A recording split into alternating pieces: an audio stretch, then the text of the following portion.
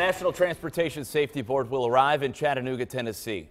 They're going to start the investigation into a tragic school bus crash that killed 6 kids and injured more than 20 others. The driver of the bus right there, Jonathan Walker, is charged with 5 counts right now of vehicular homicide.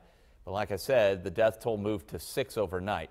Police say Walker was behind the wheel of the bus when it went off the road and wound up wrapped around that tree Monday afternoon.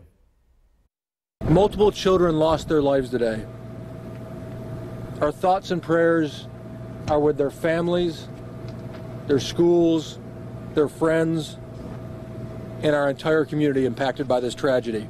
We are working diligently to ensure that all of the other children who have received care at the hospitals or may have been transported to other locations are reunited successfully with their families. Walker is also charged with reckless driving and reckless endangerment, and police say more charges are possible.